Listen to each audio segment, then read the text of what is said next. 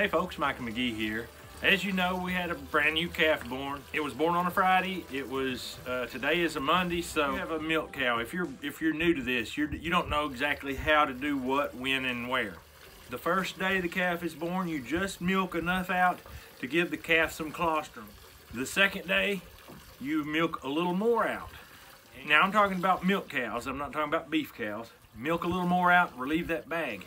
That would have been Saturday. We would have done that. It's very cold. It's about 27 to 29 degrees, and it's not going up in the day and not going down lower at night, but ice everywhere. The steers patiently waiting for their silage. You can tell we had an ice storm, but having plenty of grain, plenty of feed really keeps them warm no matter what. You say, hey, why don't you have them a place to get in out of the rain and this ice? Well, they don't go in it, and it don't matter. They won't go in it. They like it out there. In a world where every kind of shelter and possibility is covered, the cattle show us what freedom is. This is a half-gallon bottle. We give the calf a full half-gallon bottle in the morning, a full half-gallon bottle at night, and a half-gallon bottle in the middle of the day. It needs it to stay warm. You don't want to give it a whole lot more than that, or it can get scours, which is diarrhea. So anyway, the third day would be today, would be Monday. We milk it pretty close to empty. We don't completely strip her out.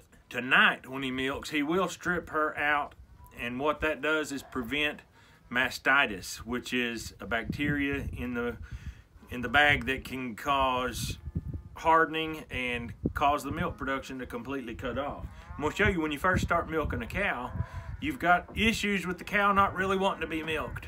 And this is her second calf, so she knows what it is to be milked. She was already broke to be milked, but she still doesn't really like this idea. She's been off work for 2 months, and so it's time to get back to work. She don't want to stand there. So anyway, when you're doing it, be ready to catch that leg. They don't have a lot of power kicking forwards towards the bucket. Most of their power is to kick out the back. So you can stop it if you're quick enough with your arm. Joel he's well educated on this. He's been milking since he's 7 years old, and now how old are you, 15? 15 years old. He's been milking longer than half of his life. So he knows what he's doing. And he's ready to catch that leg when it comes forwards. But that's just something you got to be mentally prepared to do. If you're not, boom, down goes the pail of milk. So anyway, that's just a few tips. I'm going to run the rest of this footage for you as a fun video to watch the milking and the bottle giving. You're standing in your plate.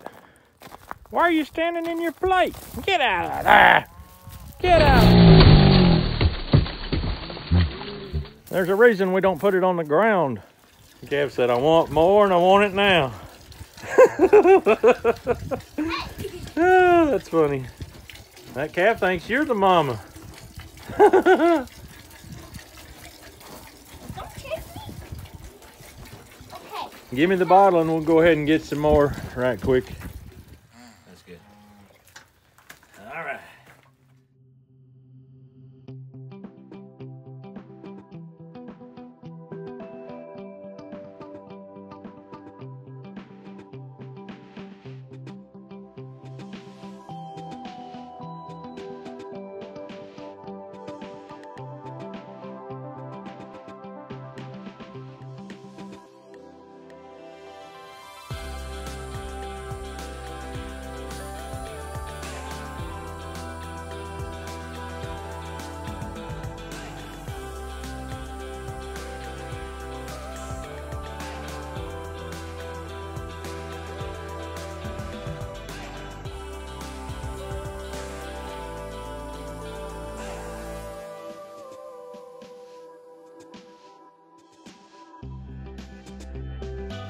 Have you done the front at all?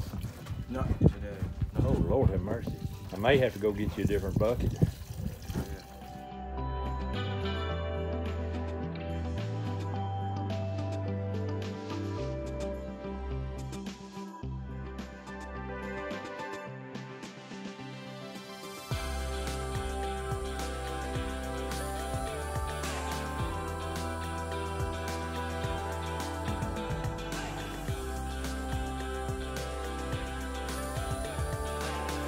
have a great day. We'll see you on the next video.